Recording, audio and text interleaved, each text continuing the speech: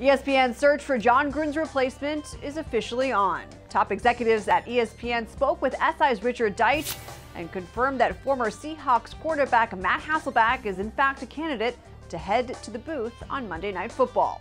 Hasselbeck will call the Pro Bowl this weekend in what could be an audition for the ESPN analyst who has been a part of Sunday NFL Countdown since retiring 2 years ago. ESPN admitted they have shown interest in Peyton Manning, but that the legendary quarterback has yet to show any interest in broadcasting. As for the Sunday Countdown show, ESPN saw a decline in double digits this season, along with other pregame shows, but the network didn't anticipate any cast changes.